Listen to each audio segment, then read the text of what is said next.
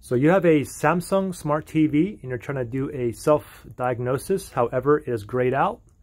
Same thing with my software update. And the reason why it's grayed out most typically is because you have an app that's open in the background. Like I have Amazon Prime Video open in the background. You may have Netflix opened or maybe Hulu or whatnot.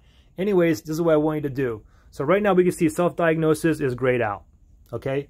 What I want you to do is grab your remote and I want you to go ahead and press on exit. Okay. So close whatever's running in the background. Now I want you to go back into your settings. Okay. If the regular TV is on, it's fine. Let's just go back into your settings here. Let me go to my gear icon over here, settings, press on enter. And now if I go ahead and go all the way down to the support, now we can see these self-diagnosis as well as the software update is no longer grayed out.